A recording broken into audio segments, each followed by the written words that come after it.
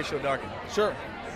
You know, it's a 6-part miniseries. It's a sort of a noir thriller set in Los Angeles in 1965, and it's starring Chris Pine and India Isley, and amazing cast.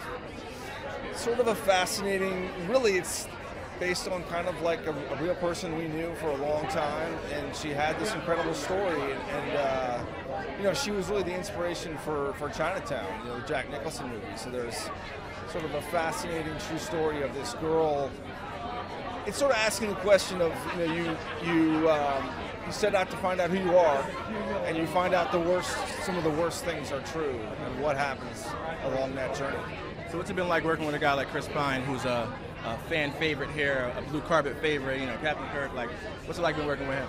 Chris is amazing. I mean, I think, this has been great for him. He's an EP on the show, and he and I worked a lot on his character, and he was involved in the writing, and he had a lot of ideas. I think, it's a chance for him to do something really different and do something new. And the guy is so funny, and he's so talented, and he just is constantly giving you amazing stuff. And it's sort of, it's hard to even edit because there's so much great stuff.